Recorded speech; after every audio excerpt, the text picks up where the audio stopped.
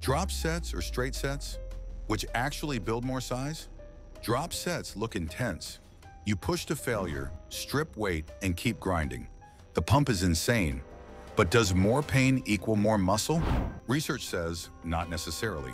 Studies comparing drop sets to straight sets show similar hypertrophy when total training volume is equal. In other words, muscle growth comes down to volume and progressive overload, not flashy set styles. So why do lifters swear by drop sets? Because they're efficient.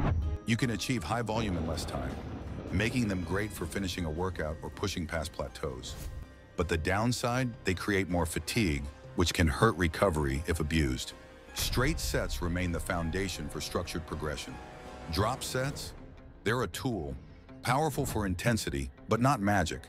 The real secret? Consistency, volume, and overload. Master those, and whether you drop the weight or keep it steady, you'll grow.